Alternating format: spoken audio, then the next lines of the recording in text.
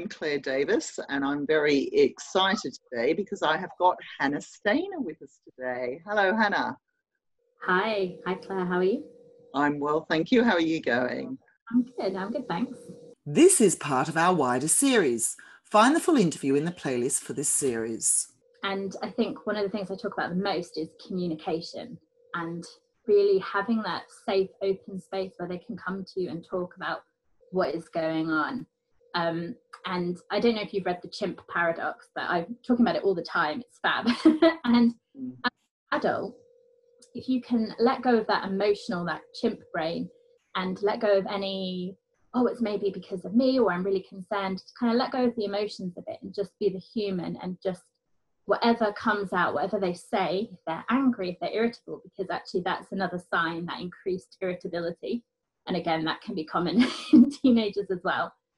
But when that's directed to us, we can be a bit upset or hurt, and really you have to sort of disengage your emotions a little bit, be the adult, and just listen to what they're saying.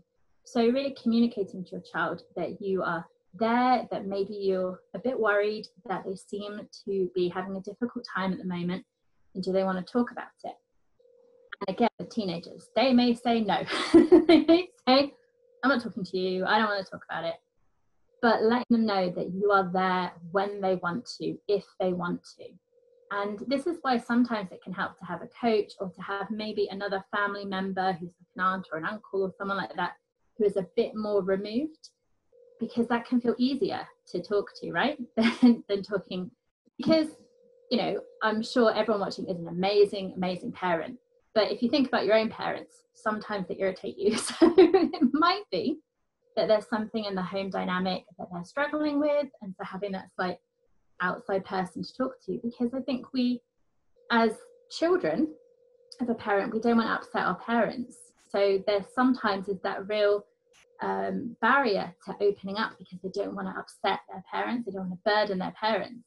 So it might be that you're concerned and you say, I'm here if you want to talk, and it might take a little while for them to open up, but just letting them know, I'm here.